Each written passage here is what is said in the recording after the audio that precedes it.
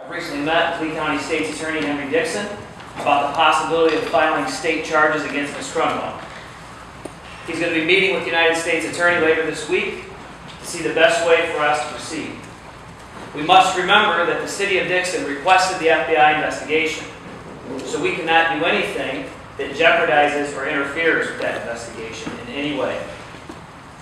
The FBI has conducted a professional and comprehensive investigation to this point, and that investigation is still ongoing.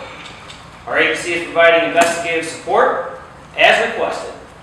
We have been in close contact with the FBI to ensure that every asset owned by Ms. Crunwell is seized within the law and returned to the City of Dixon.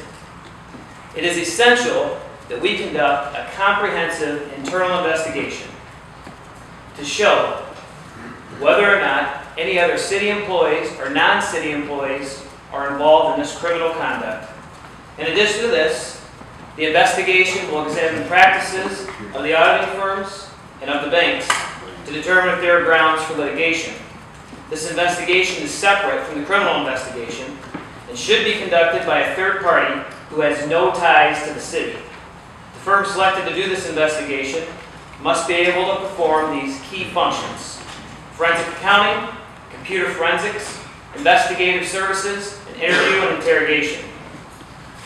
The investigation should be overseen by an outside attorney, preferably a former federal prosecutor with extensive experience in this field, to ensure that it is completed on a non-biased, objective manner.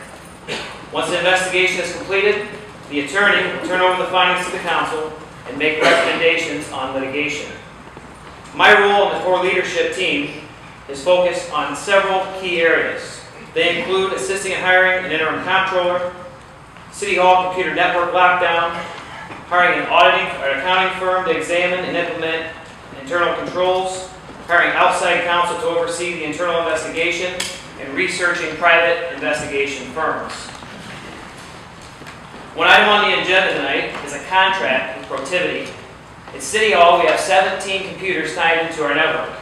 As part of the network, there's the ability to log into the system from off-site. As part of the network, while our IT provider has changed passwords and made the necessary changes to restrict access to the site, we must ensure that there's no other accesses or backdoors into our computer network. We must also preserve information from the network for the internal investigation. This work is highly specialized and specific. Protiviti is a global business consulting and internal audit firm composed of experts specializing in risk, advisory, and transaction services. This firm helps solve problems in finance and transactions, operations, technology, litigation, governance, risk, and compliance. In addition to examining the security of our network, we will also examine and implement internal controls related to IT. This must be done immediately to ensure no further harm can be done. Thank you for allowing me to assist in the mitigation and recovery efforts.